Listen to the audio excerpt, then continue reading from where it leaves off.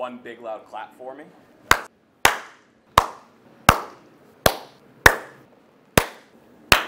Coach, could you describe the 22-23 season to me in a few words? Yeah, I think it was one that started off with good energy, and a lot of people were, working hard and working towards a common goal. But I think just at the end of the day, we just fell a little bit short with our desire to want to be highly competitive as a group together, and then just our leadership in a lot of ways. But I think it was a great learning experience for everybody involved to take into the next season, because you always have to have a platform and a base, and I think we developed just an idea of what we didn't want to do and what we wanted to become. A roller coaster, a lot of ups and downs, but starting off the season strong, we had a lot of guys with really good talent, and then just going through adversity with injuries, and then guys in and out of the lineups with different situations kind of just hindered us that last year. But felt like it was a pretty much a roller coaster. I would say it was a little bit up and down. We started off 3-0, beat some high-quality out-of-conference teams, and then it kind of went up and down right after that. We couldn't really find our footing, couldn't really find our itch that last year, and then we ended up losing and going on a losing streak at the end of the year. So this year we're trying to come back and be better than last year, obviously. 22-23 season. It was a bumpy road. A lot of ups, a lot of downs. Yeah, but overall, it was one that we could have been way better if we was to be a more connective team. But we let a lot of things distract us away from that. So, we were just all trying to figure it out, because a lot of people. It was a lot of new people on the team. A lot of people came from different places that was coached by other coaches at other teams. We all just trying to figure it out, but it just didn't go well with that. The 22-23 season, it was a little tough. I think after a few losses, we realized that we was lacking a little bit of leadership and voices in the locker room. So I think that's things that we addressed early this year, and that a few of us are ready to step into that role and take over, so we don't get lost in those times. In a few words, I would say it's a learning experience.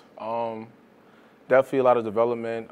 It was fun at first, up and downs, but it's just basketball. So I would just say it was just very learning. It's a learning experience. I'll describe it as a wake-up call. Wake-up call for the program, for our coach, and for all the returners. We came in thinking we were better than what we were, and we thought we were more connected than where we were too, just because we got the first 3 wins. But once we got into our little slump, I feel like we woke up. We woke up towards the end of the year, not even with wins, but just knowing that we weren't where we were supposed to be. You guys really did start the season so well. So what were some promising signs there early on in the season? Maybe some things you saw even though the losses were coming throughout the rest of the season. I think we were right there with what we were trying to teach the guys.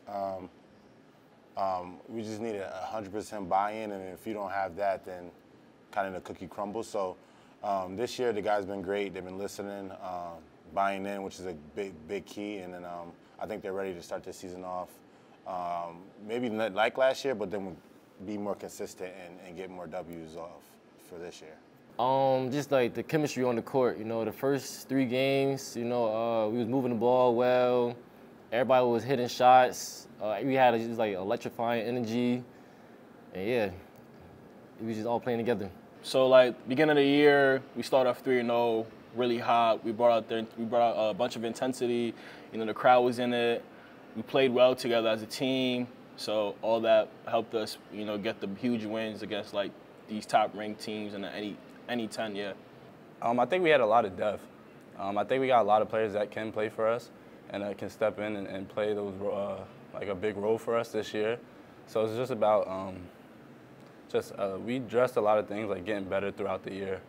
I think just a lot of people were buying into the speed of the game, subbing in and out, playing for each other, playing with great energy and excitement, and really just taking on the identity of what we were trying to become as a program. I feel like pace involved with shooting and defending and at a high level was something that we came out early and really competed with.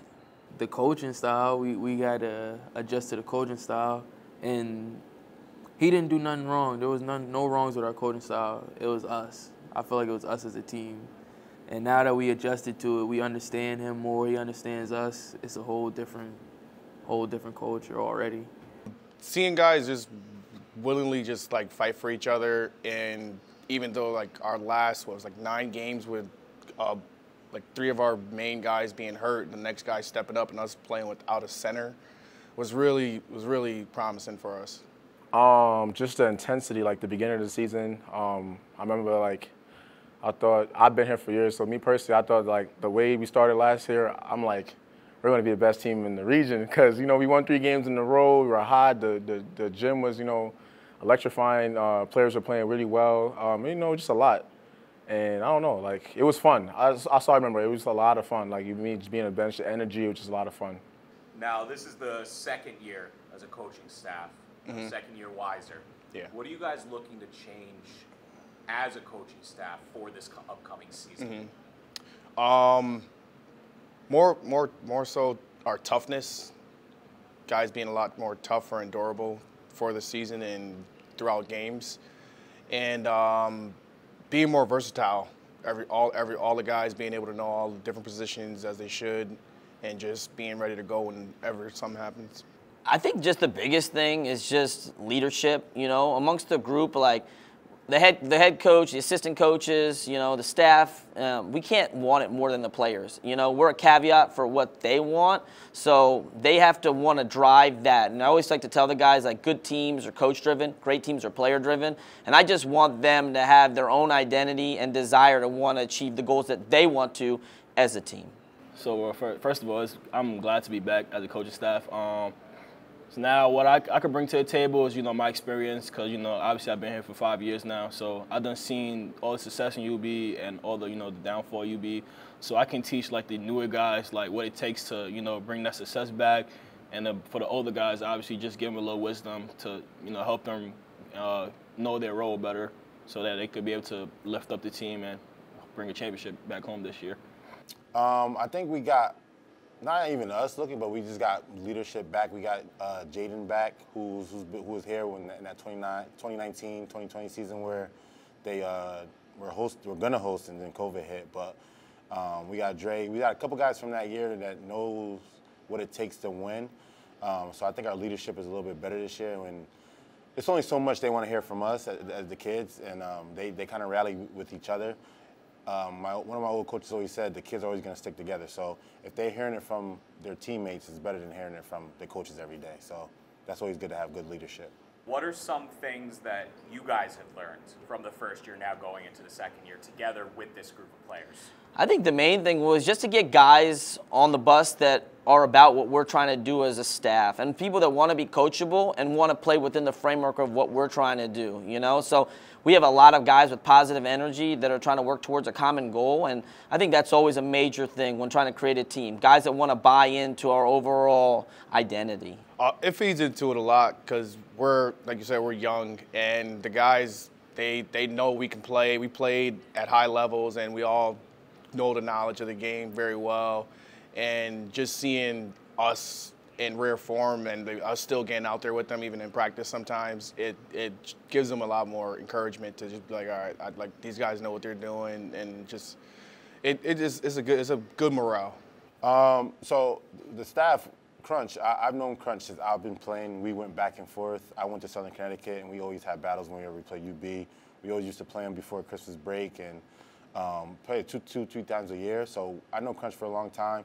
And then Coach Washington, we're really good friends outside before we even started working here. So I think our chemistry as coaches, we kind of feed off each other, and we're not afraid to, hey, look, hey, Krunch, I think we should do this, or Coach Washington, I think we should do this. So I think that's a big key as a staff. We're not afraid to voice our opinion. And Krunch has been great with us, giving us that freedom to, hey, if you got something, let me know, because I'm still a young head coach and I'm still learning. So I think that's good. We're learning on the fly as we go, but I think that's good. Probably being more disciplined. I feel like last year, like, the discipline, like, it wasn't really there. So that this year, like, as a coaching staff, we should bring that to the table bring the intensity up a little more, starts in practice, because, how you practice is how you're going to play in the game.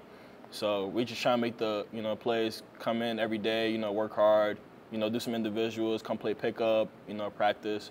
So these little steps is going to really help us take us to the next level. What are some areas of growth or improvement from the end of last season to right now, right before the start of the new season that you have seen? I think physicality. I think I've gotten a lot stronger in the weight room, and that's a credit to our strength and conditioning staff. I also think just guys wanting to really play within the speed of the game and go out there and defend. We put a lot more guys on the court that can guard their positions, and we've tried to increase our size and length across the floor. So we should be a lot bigger, stronger, and more athletic, mixed in with a positive attitude and good leadership, and that should be a difference in a lot of games, I would think, this coming season. I think the energy from we got 28 kids, so from all the way down, we got great energy. The guys all buying in. They seem to have good camaraderie. So I think that's a big key. The guys like each other, which is a big key. So when they're out there, they're going to try to go through a wall for each other. So I think that's one of the big keys. Like, we got a good group of guys who enjoy playing with each other and enjoy being with each other. Defensively, guys willing and wanting to really just guard full court for the entire game is a big difference for us this year. And it's a huge goal for us, because last year guys weren't really engaged into pressing for the entire game. We know it's like draining, but like you have to have a will to want to do it. But this year, guys pretty much they brought in pretty early. So far from the scrimmages, it's been pretty good. Maturity, like most of the guys that came back, everybody mature now. Now they know, like, we're not gonna have the same thing as last year, so we got to come back. We got to play smarter. We got to play harder. And it just takes one day at a time. A phrase I hear a lot from the coaches is "next man up." Yeah. What does that mean to you? Whew. So, next man up. I was the next man up. Last year, two of our big players, Malcolm and Ali, got hurt. And I was the next guy in the rotation, so, it was like my turn. My turn to, show up, to be there for my team. We have a lot of guys on our team. That's our strength is numbers. So with that being said, somebody goes down, somebody's injured, or somebody's like, just not, something's not happening the right way that we wanted to, there's always somebody, ready to take that position. So, well, we got a lot of newcomers this year. We got a lot of guys that's ready to step into big roles. Me, myself, I was redshirted last year, so I'm ready to step in and be kind of that next man up. And we got a lot of new guys that's going to play key minutes for us this year. I just feel like, it don't matter if somebody get injured. Well, it matters, but, if somebody get injured, we still have other people that could fill in that spot and fill in that role, Nobody's not going to be, so say if, like, we lose somebody, it's not like we're going to lose the game, we always we got 20 other people for a reason, So everybody just got to fill in their roles, and we all should be good. Whoever's on the floor, whoever is not on the floor is just ready to play their part. Everybody's playing their role. Everybody's ready to go. Like last year, I feel like everybody wasn't ready to go. Like even me, I can speak for myself a lot. Like I was coming off the bench and I wasn't ready at all. Like I didn't like it, so I was just dwelling on the fact that I wasn't being a starter. Now this year, I feel like we all have our role. We all know that it doesn't matter. We're just trying to win. To you specifically, what makes this group special? The brotherhood. We got a couple people that's returning back from my freshman year. Jayden Iturmendi. He was a part of the group that we went #1 in the region. So I'm glad to have him coming back, and like we just have a great connection, like the whole team from 1 to all the way to 28. This great chemistry.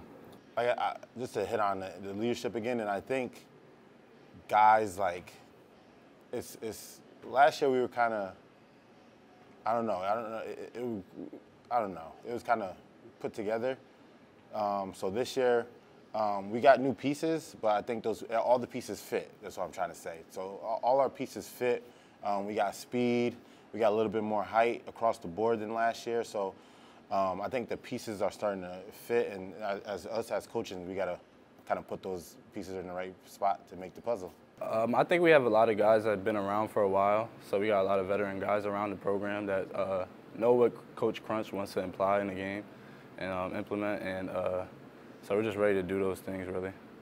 I think just the relationships. You know, a lot of these guys were with me when I was an assistant in 2019-20, so I've known these guys for 4 or 5 years. I was actually looking through my phone the other day, and when we did Trunk or Treat at Wakeman, and I have these guys in 2019. I have a picture of us in Halloween, and it's just like to see how much they've grown and matured, and they're just quality young men. I've got a lot of guys on this program that are about the right things, and I don't have to say things twice, and they'll correct certain behaviors within the group that they see aren't fit, and they've seen an example of a team that was #1 in the region, so they understand the components that go into and the hard work that it takes. So that's really an exciting part. And that was the big part of me coming back for this job, was just to be with these group of guys and help them to achieve something that we were on the cusp of doing back then, but now a chance to see it out and have them as they were role players in this situation, but now they're the leaders. So this is going to be an excellent experience to be with guys that I really enjoy coming to work every day and working with this group. And that's probably been the biggest experience. And I let them know that, you know, they're really working hard, and that gives me a lot of energy. It's going to give me the opportunity to really coach, you know, again. So I'm excited about that. Our brother, last year it wasn't as much of a brother as it should have been. This year we're all together. We're doing stuff outside of the court. We're doing stuff on the court. We're always together through the day, really. I would say they're way more together and in tune with each other than they have been, and I have to say having some of the guys back that didn't play last year is a big part of it, because the leadership qualities that we didn't have so much, we had it, but we didn't have more of a vocal part of it. But it's playing a big part right now. Their togetherness. We like on and off the court. On the court, you know, like we just took together. Off the court, we like the same way. Like, you know, we're like brothers. Like, I'm with these guys all day. Whether it's classes, whether it's like in the cafeteria, we sit together. So it's like, you know, we're well connected. This year, simply, what's the goal? Championship. Conference championship, region championship, just win games. Have fun with it, too, at the same time. The win, bring home a championship, get back on the map. You know, they got us #6 this year. I mean, I personally love it, you know, so they don't believe in us, but, you know, we got each other, so I believe we're gonna bring it home this year. Conference championship, make the tournament, and try to make some noise.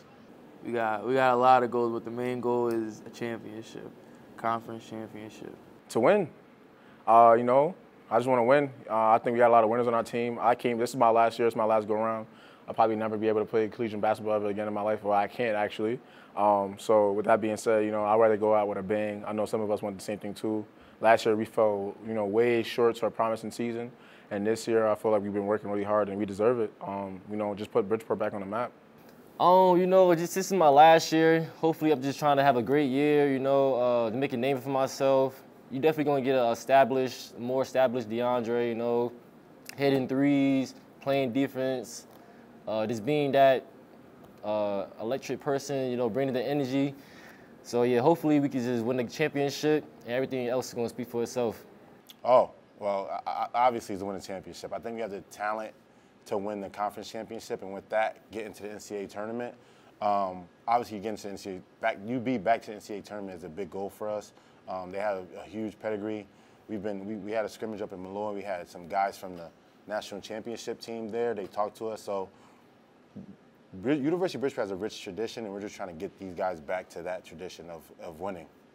I think the goal for this season is to, you know, anytime you're getting into a season, I think you want to have a chance to win the regular season title, and we're going to compete for that. We want to get up to a 20-win mark. You know, we got to double digits at 10, but if we can get to the 20-win mark and have a chance to get to the NCAA tournament, I think that's the goal here at University of Bridgeport. We have a rich tradition where they went to national championships, so when you're in a school that has won NCAA games, you want to try to get back to that NCAA tournament and give ourselves a chance there to see what can happen.